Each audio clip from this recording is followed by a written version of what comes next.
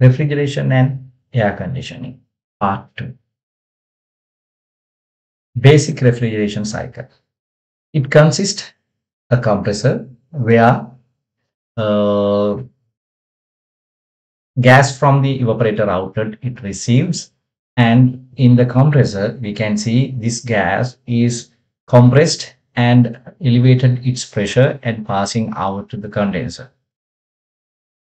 And this liquid passing out to the condenser. In the condenser there will be heat exchange uh, process where the cooling medium will enter here and your refrigerant will enter here, and then because of this counter flow and mix flow pattern there will be heat transfer and this gas will cool down. Thereafter this gas will converted into liquid. There will be phase change from gas states to liquid state. Then this liquid will collect in a receiver. Sometimes this receiver is incorporated in the condenser also. Then this liquid is sent to the expansion valve. Thermodynamic expansion valve here in this right upper corner that you can see. As the high pressure liquid enters it, it has a small orifice or the throttle valve with a variable orifice. So this high pressure gas pressure will be lowered into a lower value. As the pressure get lowers, there will be a kind of evaporation or phase change, because at lower pressure we know that the liquid will tends to evaporate. So small boiling off or flashing off takes place. Still that we can consider this is majorly the liquid. Small portion, the dryness fraction is less. The small portion of gas will be present here and it enters the evaporate. Here it is pure liquid and thereafter it is like wet vapor, mostly containing liquid particles. And in the evaporator, it can absorb the heat from the surrounding. It absorb the heat from the surrounding, and this liquid will converted into or evaporated into gas. Let's see now what is vapor compression cycle and what important areas that we have to consider as thermodynamic process. This is vapor compression cycle. We can see this is temperature. This axis is temperature. And this one is entropy. It's denoted by S. As you remember in my first video, this is the shape of temperature against the entropy of any substance like a liquid or water. And then you can see we have divided this graph or the vapor compression cycle into 4 regions: A to B, B to C, C to D, and D to A. Let's see what are those. A to B is heat absorption in the evaporator, which means this region is the area where that evaporator works. As you can see, as the temperature, okay, this is the phase change region between this liquid line and the gas line. This area is the phase change or latent heat absorbing or latent heat involved with this region. So A to B, that there won't be, okay, not B, actually up to this line, there won't be, let's say if I note it down as X, from A to X, there won't be any increment in temperature of the refrigerant. Then after point X, X to B is superheating time. This is the later part of the evaporator. Sometimes we are using special superheater arrangement or heat exchanger to increase the superheating value. And after evaporator, it is going to the compressor. The compressor, you can see, it must enter with a superheated gas. Otherwise, there is a tendency that liquid molecules enter into the compressor, where it can lead to damage your compressor because the liquid molecules are incompressible. Then there will be hydraulic lock and subsequently damaging your compressor. So we do not prefer any uh, state of phase change in the compressor. And one more thing that we have to consider, A to B, it is isobaric heat absorption in the evaporator. What does it mean by isobaric? That means constant pressure. Why the pressure should constant? Because you see in the evaporator, there is the heat transfer takes place from the surrounding, it takes. So that means the saturation temperature or the boiling temperature of the gas. In the saturation temperature or the boiling temperature, there that is the latent part involving. So without increasing the refrigerant temperature, it absorbs surrounding heat. If you alter the pressure, as we all know, increment of pressure will increase the boiling point, as well as decrease of any pressure of the substance will decrease its boiling point. So throughout the evaporator, if you want to maintain the room or the space temperature for particular value throughout the evaporator, you have to maintain the pressure at a constant. So the boiling temperature of the gas would not change throughout the evaporator. That is very important. We have to maintain isobaric heat absorption. When the evaporator is large, this is quite difficult because there will be some pressure difference. So which means at the evaporator inlet, the boiling temperature will be higher than the outlet of the evaporator.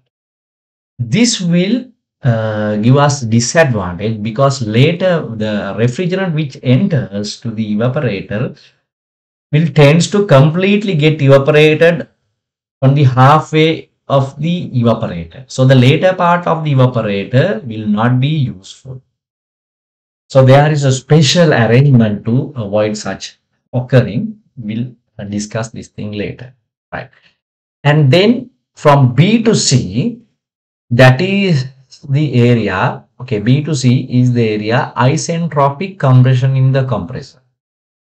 You can see in the compressor, as the compressor working, okay, definitely pressure will rise and it should be isentropic. The entropy should not change. What does it mean? I have explained you on my previous video. Entropy is the disorderness. It is a measure of a degree of level of the disorderness. If the gas enters to the compressor, it must leave as the gas. There shouldn't be any phase change or change in material, the substance phase.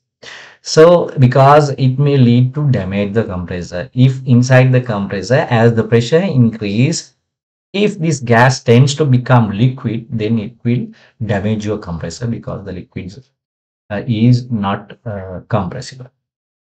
Though it is clear, the isentropic is required in our compressor. From C to D, let's say first C to Y, if I nominate this point as Y, it is, okay, C to D, we can say it is in the condenser. After the compressor, we will send this thing to the condenser. Again, C to D is isobaric heat removal. What do you mean by isobaric? The pressure is constant again here. Here entropy is constant. Here the pressure is constant. And again in the condenser pressure is constant because that you have done external work done to increase the pressure of the gas. Why? Because we want to liquefy the gas with lower temperature. So if you lower the pressure, then it is difficult to make that gas to change its phase to liquid. We do not want to lose the pressure. So in the condenser, by maintaining pressure at the value as it's discharged from its compressor, that we have to cool down the gas. Then it will become as it's superheated value coming less, and as it reaches the saturated gas line, then there will be phase change. We call it as dew point, we can say. So the at this point it starts the phase change and all the gas become liquid up to the saturated liquid line. Here will be wet vapor, and from this point it is completely converted into liquid. But you can see we will take further cooling down from this point. If I nominate it as Z to D, as it's further decreasing, it will move to the left hand side of the liquid line. We call it as subcooling region or undercooling. Why? Why this is important?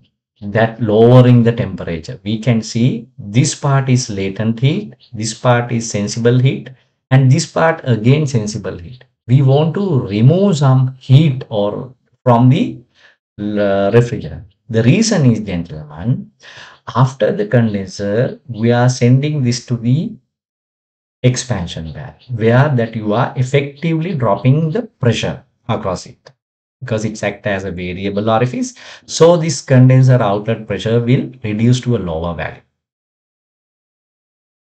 Let's say if you start directly sending the expansion valve from point Z, then this curve, it may follow this line instead of this line.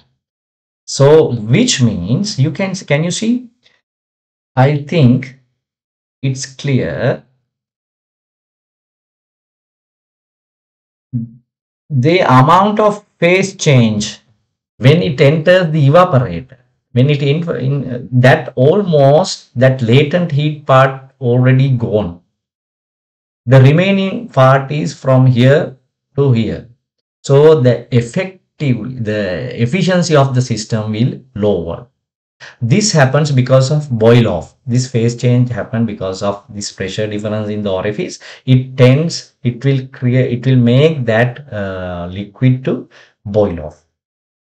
So to prevent or minimize that effect, we have to cool down it further. So even though there is pressure difference and absorbing heat from the expansion valve surrounding, that much of boil off will not won't take place.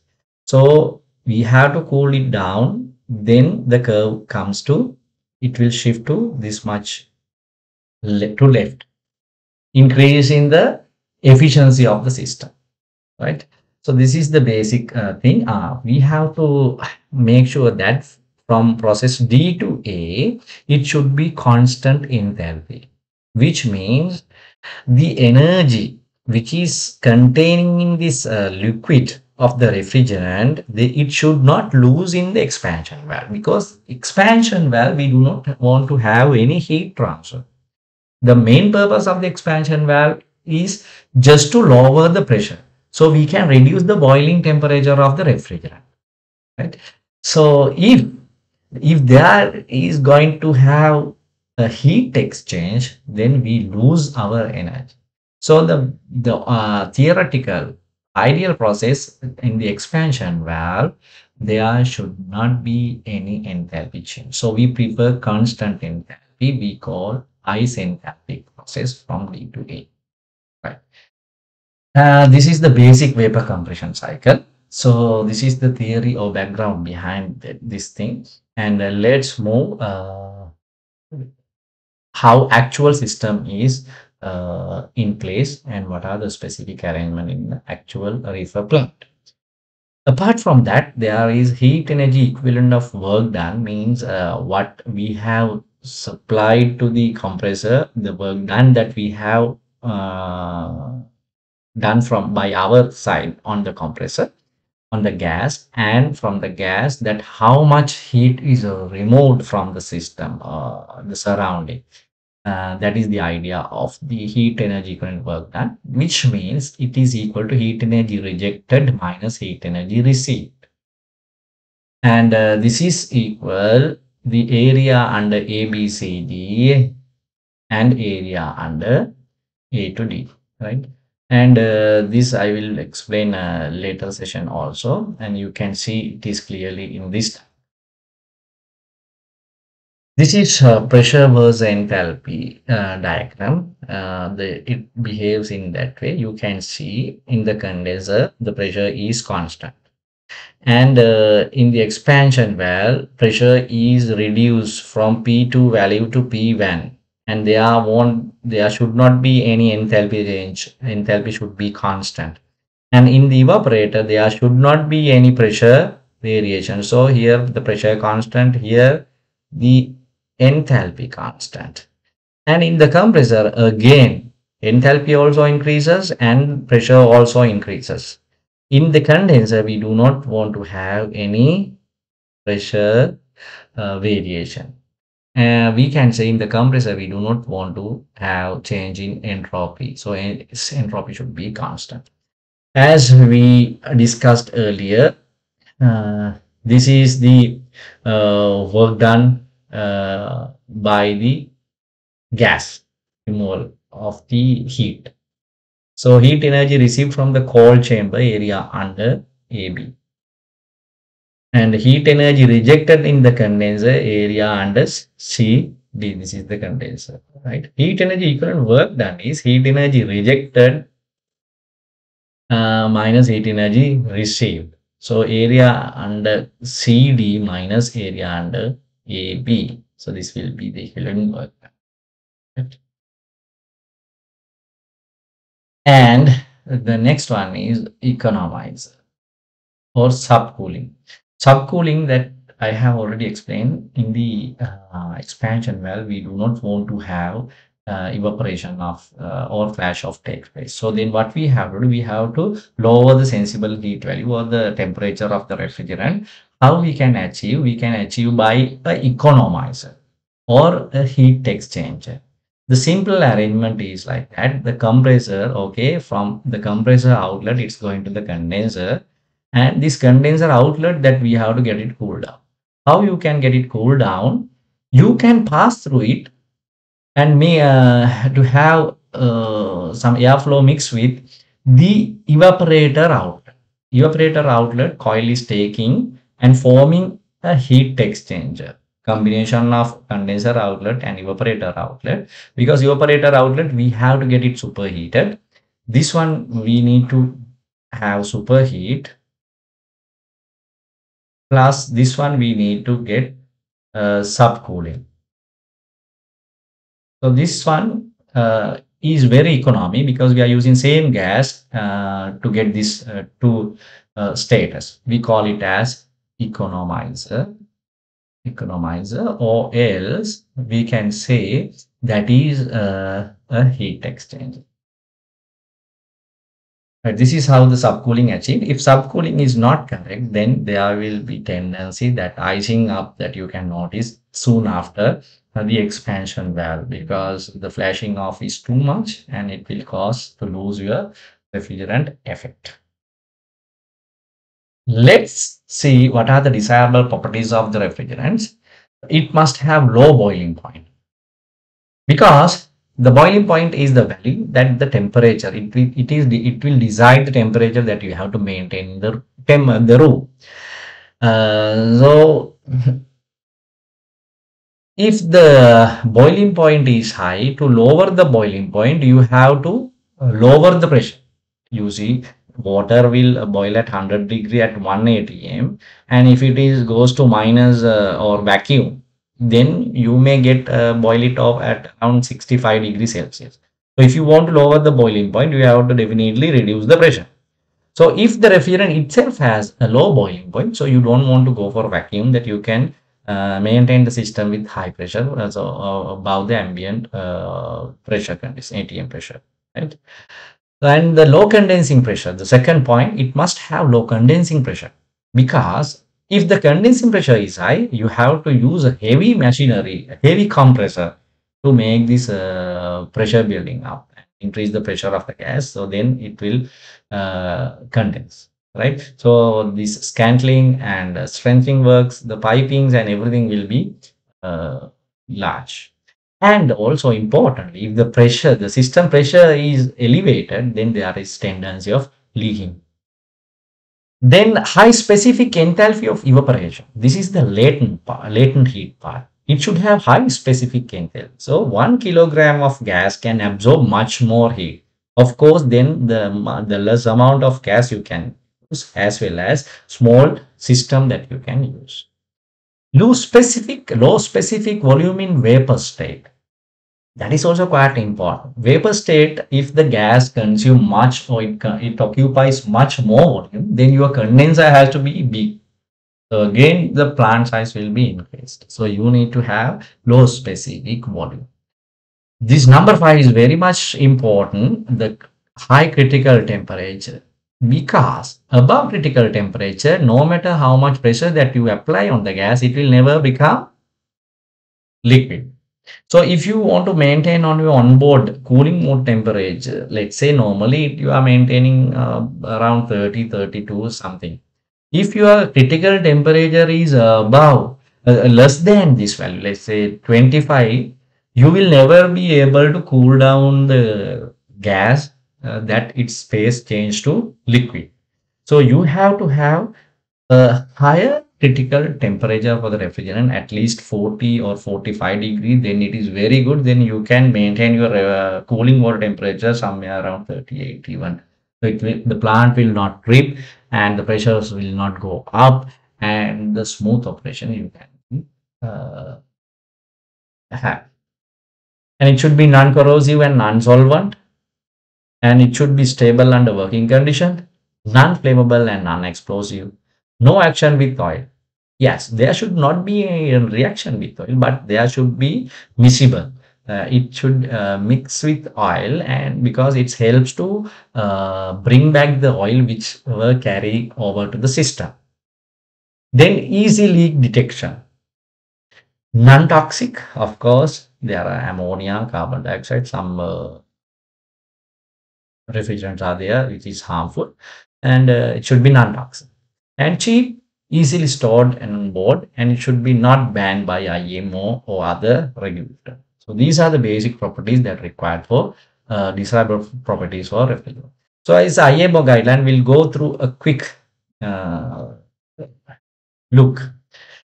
So we call these ODS or ozone depletion substances, these CFCs and HCFCs, chlorofluorocarbon and hydrochlorofluorocarbon refrigerants. This contributes to the global warming effect. So and damage our ozone layer. So the IMO and the international regulation bodies that limit the use of this gas. For us as marine engineer, MARPL Annex 6 Regulation 12 says that CFC or halon are not permitted on ships after constructed 19 May 2005.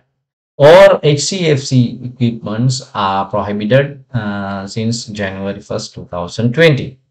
And if the system already has this, then there should be some controllable measures like these refrigerants are prohibited, non-deliberate or deliberate release to atmosphere. So why these gases are harmful? Because the CFC, they can withstand, their atmosphere lifetime is 60 to 540 years. That will damage our ozone layer, such as R11 and R12.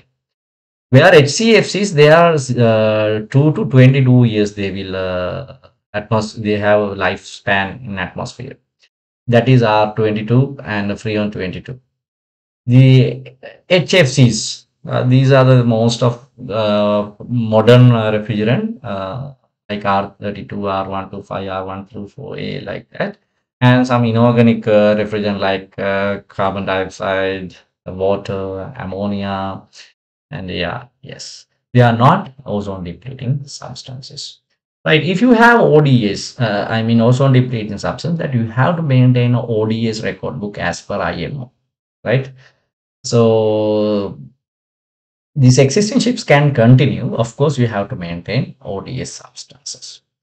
These which may include this record, a list of equipment containing ODS you have to have on board. If the ship has a rechargeable system containing ODS, then you should have ODS record book, and you have to check for the leaks, and you have to maintain regular testing of this leak, the system leaks. And ODS entry may contain recharge of equipment, repair or maintenance done in the system, or discharge of ODS to atmosphere, non-deliberately or deliberately, whatever, and discharge of ODS to land-based facilities. Actually, what you have to do is you have to collect it into a recovery bottle, and then you have to discharge into shore-based facility. And you have to maintain the supply of ODS to ship. So these are the records and documents that you have to maintain as per IM. And for this session, I will be stopping here. And from next day onwards, next topic onward, that is quite interesting, that we will discuss into the real operation of the refrigeration plant, including meat room, vegetable room, and the fish room. And what is the purpose of thermal expansion valve, balancing externally balanced type expansion valve, the back pressure valve. Then we will go for the capacity control, and there will be many more. So you can be with me, and I'll be explaining you everything that you have to know regarding refrigeration. Thank you.